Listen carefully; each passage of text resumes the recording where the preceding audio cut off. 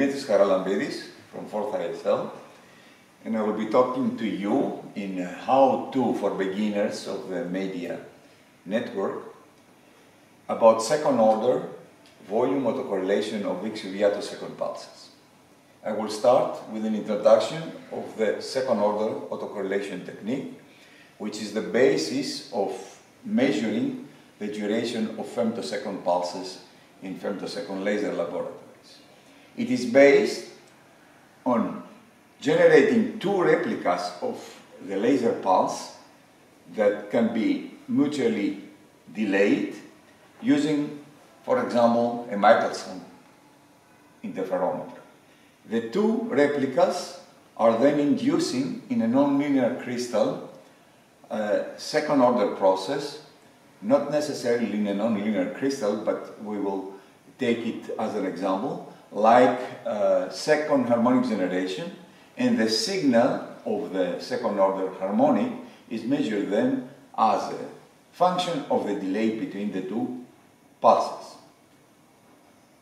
Traces that are measured look like that. The measured signal is the integral in real time of the sum of the two electric fields of the two pulses to the fourth power, fourth because the intensity is proportional to the square of the E field, and the second order process, the yield of it is proportional to the square of the intensity. These two traces are for a Fourier transform limited pulse or for a chirp pulse. And you immediately see the differences. You see in the chirp pulse that we have these elevated wings here. If the detector is slow, or if the scan we are doing is very fast, then what is measured is the cycle average of these traces that looks like that. The signal now is proportional to the integral of the product of the intensities of the two pulses. The width of this trace here is a good estimate for the duration, gives a good estimate for the duration of the pulse that is inducing the second order process. One has to assume only a form of the laser pulse. For example, Gaussian. This is the only assumption behind this technique. Now, if we want to apply this technique in the XUV spectral region, we face two problems. The first one is the beam splitter. As XUV radiation is absorbed by any material, it cannot be transmitted through a beam splitter. And the second problem is the nonlinear crystal, again because any material would absorb the harmonics. The solution to the second problem is to use a different second order process, and the one that is these days used is a two-photon ionization of an atom. Two-photon ionization is a nonlinear process, and the yield of which is proportional to the duration of the ionizing radiation, to the flux of the radiation to the second power. Flux is intensity divided by the photon energy, and the proportionality factor here is the so-called generalized two-photon ionization cross-section, which is a rather small number, something like 10 to minus 50 centimeter to the 4 times second. And for this reason, in order to have some measurable yield, we need to have rather high XUV intensities. This was the reason that for several years this process could not be observed. Using high intensity harmonic generation sources, we have been able to demonstrate two-photon ionization of helium by a sequence of harmonics, 7th, 9th, and 11th harmonic. Single photon absorption is below the ionization threshold, and then the excited atom in the virtual state absorbs any of the other harmonics and ionizes. So we have a two-photon ionization of helium. The spectrum shown is a measured mass ion spectrum. You see three mass ion peaks. From right to left, the first peak is xenon. Xenon is the nonlinear medium where harmonics are generated, and thus xenon atoms are present everywhere in the vacuum system. The second peak is water. Water is a rest gas in our vacuum system. And the third peak is helium plus. Helium is 2-photon ionizing for the photon energies used, meaning 7 to 11 harmonic. A verification of this is given by the dependence of the ion yield on the XUV intensity. Starting from this equation, taking the log of the ion yield, we see that it is proportional to the log of the ionizing XUV intensity. The proportionality factor is 2 for a 2-photon ionization process. In this view graph, what is shown is the ion signal as a function of the XUV intensity for argon and helium. Argon is single-photon ionizing. Thus, the blue curve has a slope of 1, indicative for a single-photon ionization process. The red line is the ionization of helium and has a slope of 2, indicative for a 2-photon ionization process. The second problem, referring to the beam splitter, can be solved in two ways. One could use a grating as a beam splitter or an optical element, spherical mirror in this case, cut into two parts. I will start with the first. Here is a Michelson interferometer, a conventional one, and here is the analog using a grating interferometer. In this case, we are using a transmission grating. Harmonics are impinging perpendicularly, and then we have the different diffraction orders. Here are shown the zero order diffraction and the first order diffraction. The beams are then reflected by two mirrors and are recombined at the grating.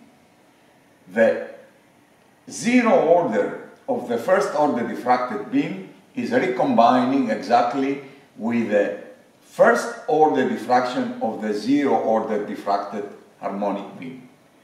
So that thus recombined beams can be detected by the detector using a third mirror or directly. As I said, in this figure we are showing a grating, a transmission grating, which looks like that, can be produced, not easily, but can be produced, and has the advantage that the throughput is flat spectrally. It has a constant throughput independently of the wavelength that is used. The drawback of this method is that it has a very low throughput. Its diffraction reduces the energy of the XUV by 1 order of magnitude, and since we have two passes, we are losing 2 orders of magnitude in energy and thus in intensity. For this reason, and for the given intensities of XUV radiation, this method cannot be applied to high order harmonics yet. In case more intense harmonic generation sources will be available, then the technique can be applied and is much closer to the conventional technique using a Michelson interferometer than the next technique that I will show you now. This technique is based, as I said, in a split optical element. Here is a spherical mirror. The spherical mirror is focusing the XUV radiation into a gas jet, which is 2-photon ionized, and ions of this ionization are observed through a time-of-flight ion mass spectrometer. Now we can introduce a delay between the two phase fronts, or the two pulse parts that are produced by the split spherical mirror, by translating with high accuracy the one of the two halves of the mirror. What is happening in this case at the focus is shown here, not for harmonics but for the laser beam. Those graphs are calculated and those two are measured images. Those are for three different phase differences between the two parts of the XUV, of the laser radiation. Phase difference 0, pi over 2, and pi. And for phi equal to 0 and pi, you see the distributions of the intensity measured by a CCD camera here. Here we have an iris spot, and here we have a distribution of the intensity into two parts. In the actual experiment where the harmonics are used, this picture becomes more complicated. Here we have again the split spherical mirror. Here is the volume where the ionization is produced in xenon, for instance. Z is the propagation axis of the XUV radiation, and XY is the plane perpendicular to the propagation. This is a calculated intensity distribution at this XY plane. It's an iris spot, and those are distributions along the XZ and YZ planes. You see that the images are complicated. This comes from the different wavelengths of the harmonics superimposed here, which are harmonics from 7 to the 13 for this particular calculation. And then having this intensity distribution, so one can integrate over the volume the square of the intensity and get the ion signal of the two-photon ionization process. And this can be done as a function of the delay between the two XUV pulses. And this is shown here. You see how these distributions are changing as a function of the delay. And those curves here is, as I said, the integral of the entire